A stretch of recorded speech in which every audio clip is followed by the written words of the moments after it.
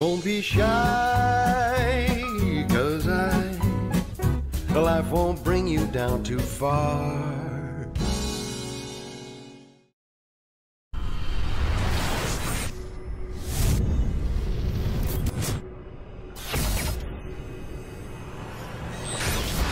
This is KUGAN CASSIUS for IFL TV in association with MTK Global.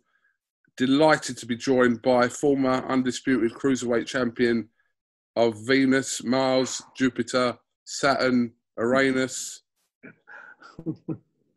So I tell you why you're getting old, because it's taken us an hour and a half for you to get this done, to get the link together. And then on top of that, hold on a minute, I've got a guy outside. I've got a skip delivering, so I've got to help him. So he came in, then you sent me the link without the password. Then without the password, you sent me another link. It's like, you're losing it, son. You're losing it. You're losing it. I'm just letting you know. You need to watch out, because those youngsters will take over from you. I'm just saying. I'm not causing trouble. I'm just the middleman. Have you finished with a little unnecessary rant? Oh, bring it on. How are you, Johnny? I'm all right, thank you. What's this you talking about? Sky BT. What are you talking about? Did you not see Queensberry's press release yesterday? No. Oh, Johnny, what is wrong with you? It was literally the most talked about thing on social media in the last 24 hours, and you don't know about it. Fill me in then. Oh, what? Why do I have to do your own job for you? This is ridiculous. Listen, I'm talking about that. Then before we went on air, what's this about Sky BBT? What are you talking about? Right, okay, look. I'm going to give you the highlights. I'm going to try and condense it down for you, because I can't believe you don't know about this. You must be the only person in boxing that doesn't know about this. Jeffrey, do you know? Do you know Jeffrey? Right, let me show you. What's happening, Jeff?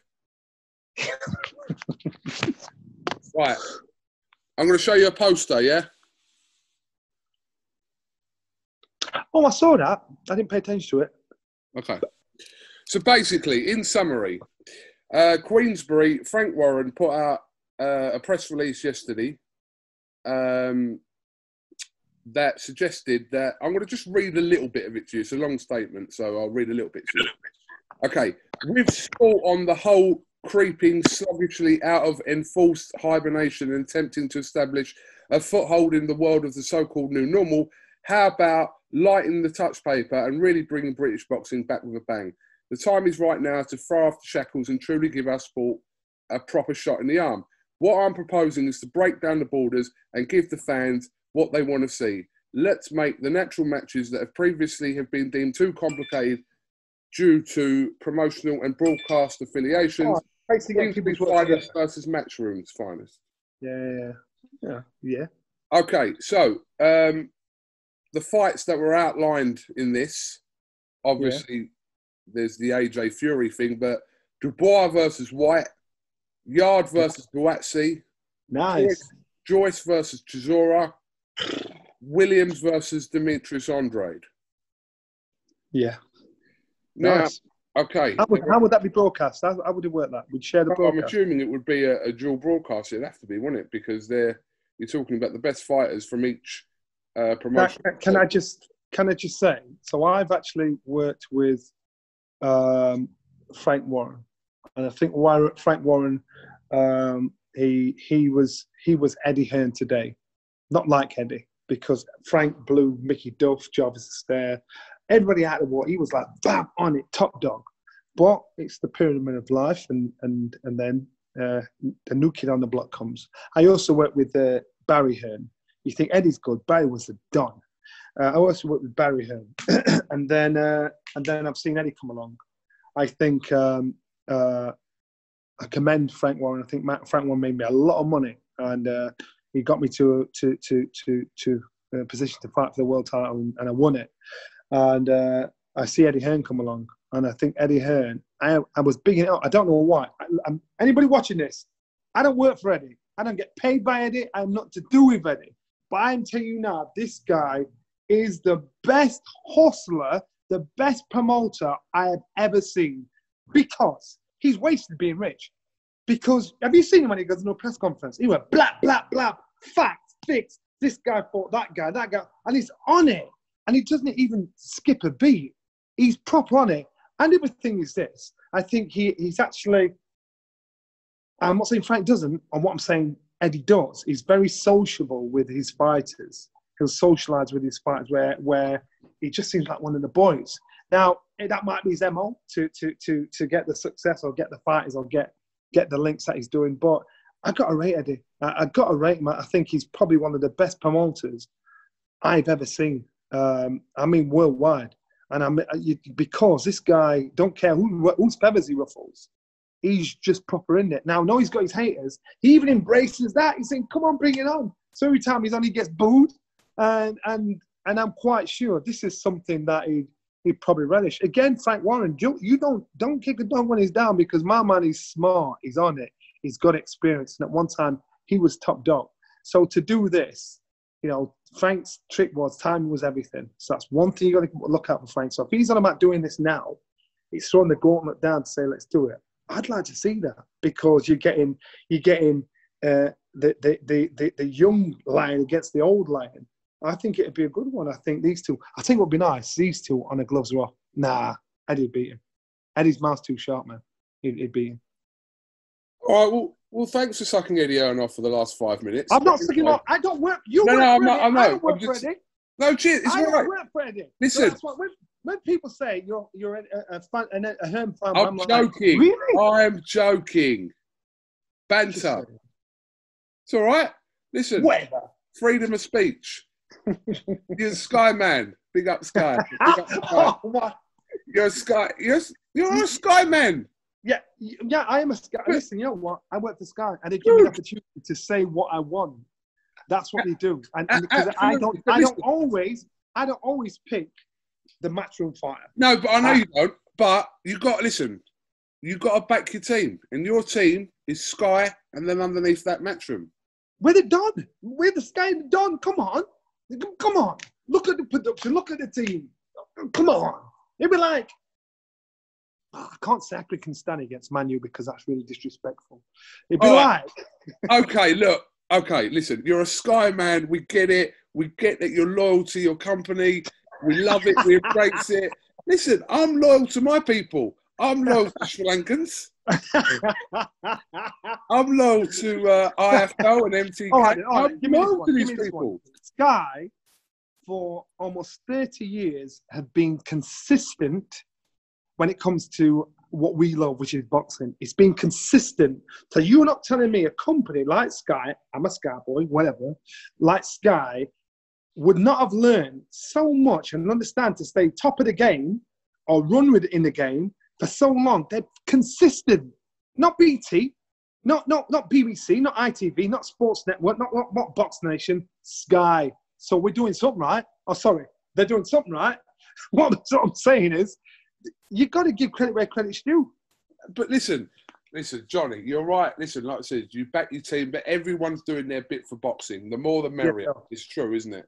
I love that, and I love the more channels that get involved. Listen, whether it was BoxNation, BT, Sky, ITV, whoever it is over here, the more channels getting involved in boxing. I actually love this challenge that Frank has thrown out, and it reminds me, do not underestimate him. Do not underestimate this man. So some of the other fights that were listed in this poster, there was a second poster as well there.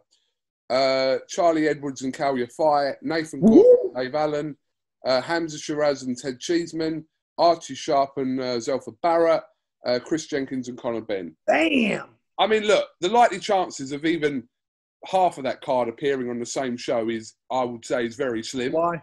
What's Eddie said? You're close to Eddie. What's he said? Well, actually, I don't know. Umar's interviewed Eddie in the bubble today. Come on. You and Eddie are like Eddie like bat phone to each other. You're the only person that can get hold of Eddie whenever you want. What's Eddie said? I'm out of the bubble. I'm out of the bubble.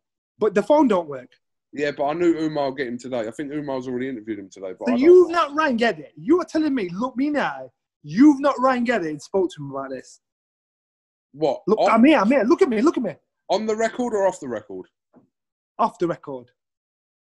I spoke to him last night, yeah. About this? Yeah. What did he say? That's private. That's private. That's private information that I'm not willing to share. But he would have done an interview about it today. So, yeah, we spoke on the phone yesterday. But I'm out of the bubble. Umar's in the bubble, so he's doing it. But anyway, bottom line. Why are you not doing it? Wait. Let's back up. Why are you not doing it? Is it because you're in a position where you work with Frank and you work with Eddie, so you're trying to stay out, stay neutral? You know, like when we talk about Joshua against Fury, you're trying to stay neutral. Is it that because you're stuck in the middle? Company man Nelson, listen. Listen. I did fight camp last week. Come on, Johnny. Come on, you're fighting. Johnny, I did fight camp last week. Umar's doing it this week. You didn't even talk to me last week. You were like looking at me like I wasn't allowed to approach the area. I just saw you lighting up your cigarette. I'm like, oh, let's talk, man. You're like, I can't hear you. What? No, what? Johnny, I wasn't allowed in your area. You and Anna Woolhouse and a select few others were in your own special bubble because you're special people. You're in your own special bubble. So I wasn't allowed in that area. It's simple. All right. You've got to follow the rules, Johnny. Yeah, I tell you that another thing. I've got to give it. It sounds like I'm a proper matchroom boy, but I'm quite sure BT did the same. But I'm telling you now, that setup down there, it was like the second you walked in, put it this way, I pulled up in my car, in the car park. I had a load of stuff to go into the hotel. I couldn't carry all at once. Security said, once you go in, you've got to stay, you can't come out back out for that stuff. Then you had to go in your room. It's like being a sparring partner all over again. You were just stuck in room. I phoned it for room service. They weren't doing any hot food until after 5 o'clock. What have you got, sandwich? She said, all right. The next minute, knock on the door. I open the door. Nobody's there. I see this woman running down the hall. A little sandwich in a packet on the floor. Yeah. I'm like, are you for real? Yeah. So can you imagine being a fighter? That's. What did I say to you, though, Johnny? I couldn't get it. I didn't get it. I just said to you, when I see you, when you were arriving, I was walking past and you were waiting to come in. So I kind of saw you as you was coming in, but I didn't. And I just said to you, the one thing I said to you is, if you need anything, let me know and I'll leave it. Wait on a minute. Number one, why did you have a free pass? What? Why was you able to offer me help? Why weren't you locked in your room? Because I'd already done the room locking on the Tuesday of fight week. I was free to roam around amongst other people that had been quarantining with. You just arrived there that day. You were just checking in your little Dunlop suitcase. Yeah? You were just checking in your Dunlop suitcase. And as I was walking to my room, I saw you and you remember me saying to you, I'll hook you up with something. I'll leave it. So if I had phoned you for some food, would you have got me some food? I could have got you food, yes. No, that didn't say if you could have. I said, would you have got me some food? Of course I would have. That's such a lie. That's such a lie.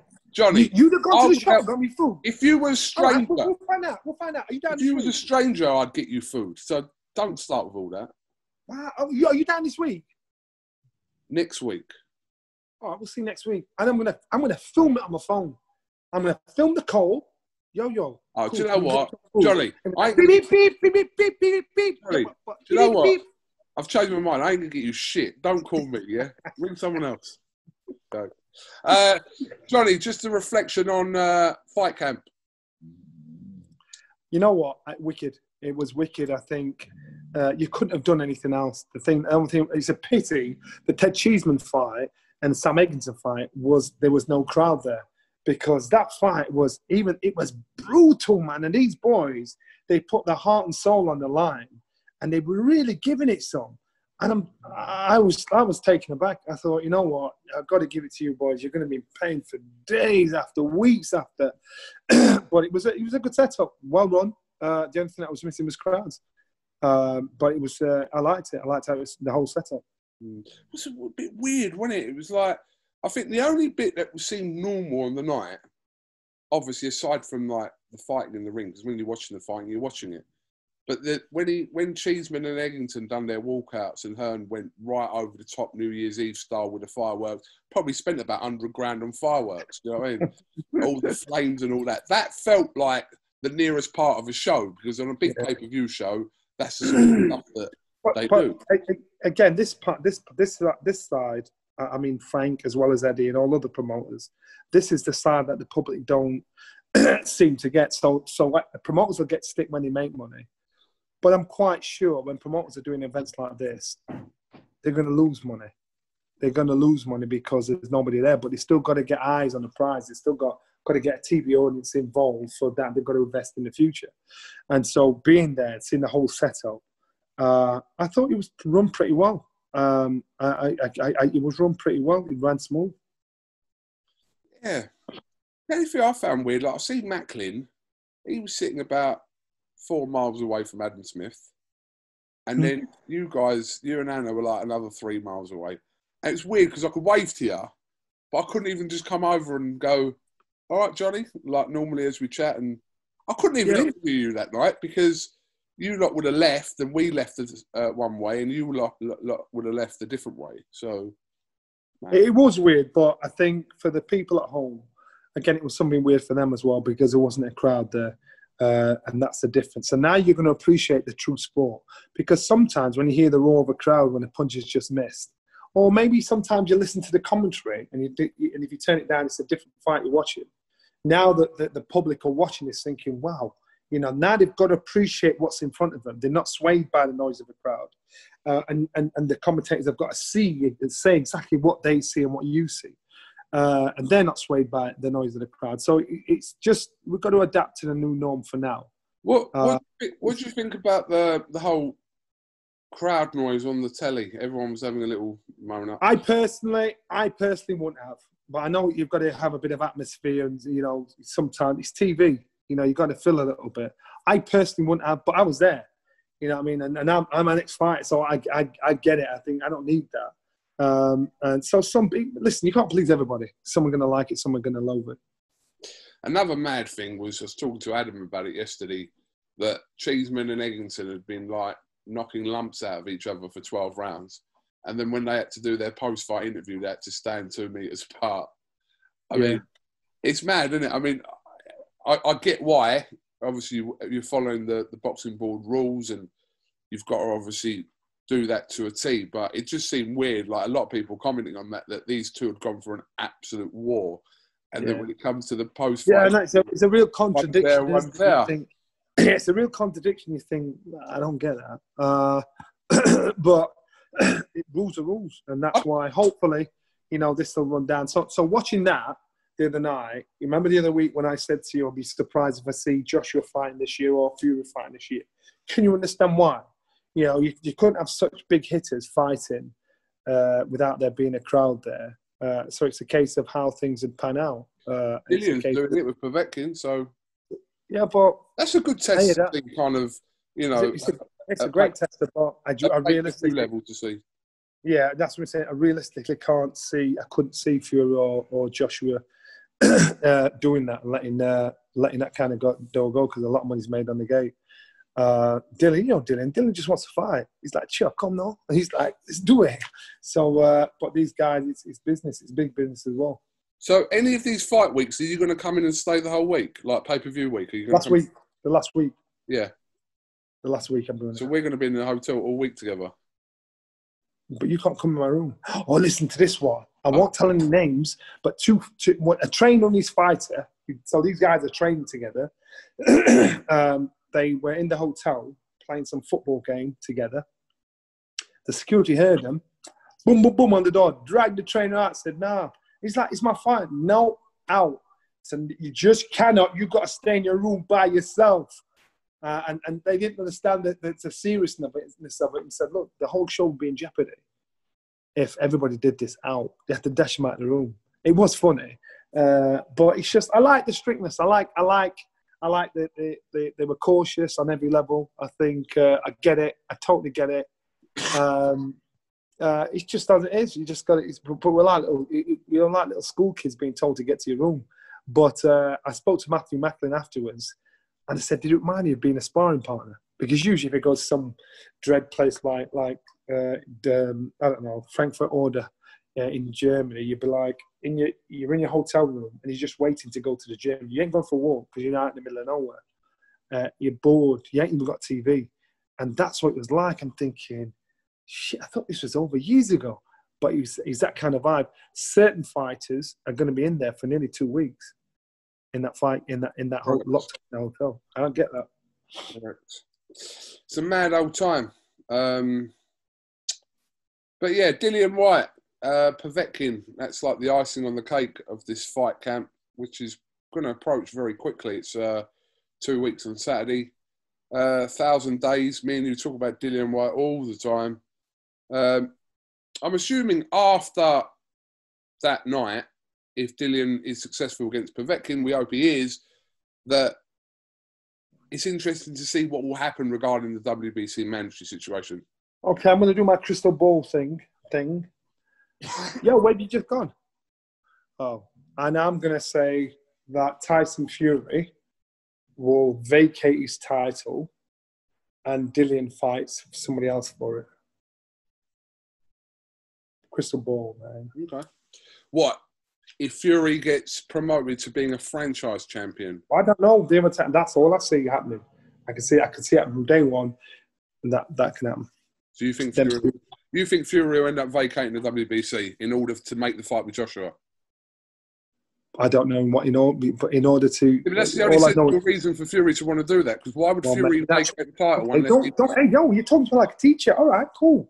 I agree with you. I'm just saying that's all I see happening. I see Whyte fighting for a vacant title. Wow. I'd hate to be your girlfriend, man. That's not a frown and you never can cussing people out. Give me time to talk. Wow, it's not what you say, it's how you say it. Well, maybe I would say it if you took me out once in a while. You well busy with all your work and that. Anyway. Okay, well, Johnny, I've taken enough of your time this beautiful Wednesday morning. Can you hear that banging here? Can you hear it? What is that?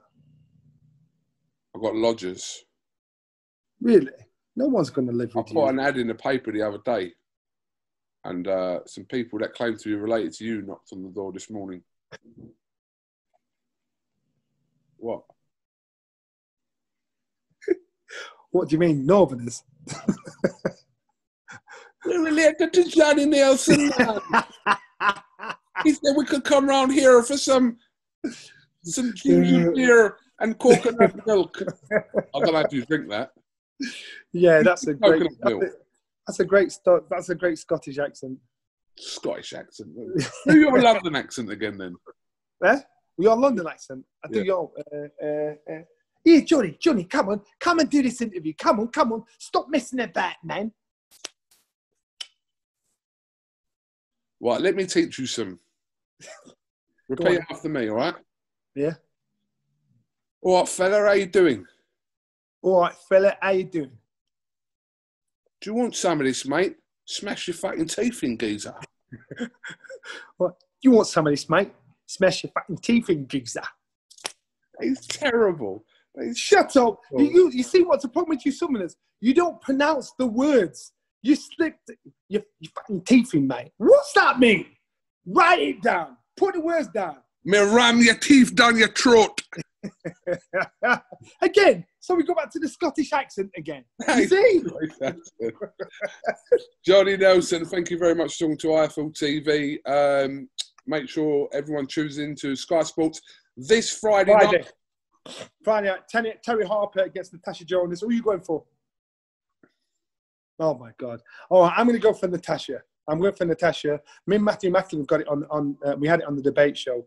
And when Natasha wins, I'm going to turn around to her and say, yo, show me the money. Oh, I can't do that. I'm not allowed to gamble. Yo! I like Natasha.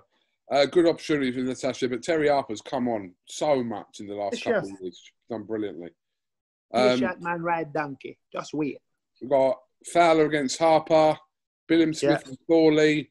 Good fight. David Price. No, David Caldwell's fighter, Hopi Price. Hopi Price. I just got them mixed in together. Against Johnny Phillips and Akib Fiaz against Kane Baker. Yeah, Akim Fiaz, what is he, 5-0? Kane Baker. Yeah, Jamie Moore's guy. Yeah, hot prospect. Yeah, he's a hot prospect. It's not bad coming through. Keep an eye on him. We'll see what it goes like. All right, then, brother. Peace. Thank you very much. Talking to IFL TV. Keep it real. Keep it real. See ya.